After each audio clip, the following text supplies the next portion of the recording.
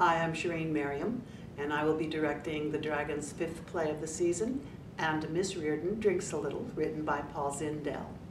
The play is the story of 3 sisters, all of whom are in education, and the crisis that occurs when the youngest sister has a nervous breakdown in class.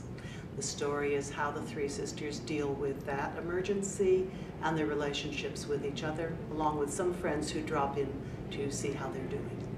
The play interests me because it is full of wonderful language. Paul Zindel was influenced by Edward Albee, and the language of the play reflects that. It's full of humor, more than 1-syllable words, and a great deal of great tension in the character scenes and development.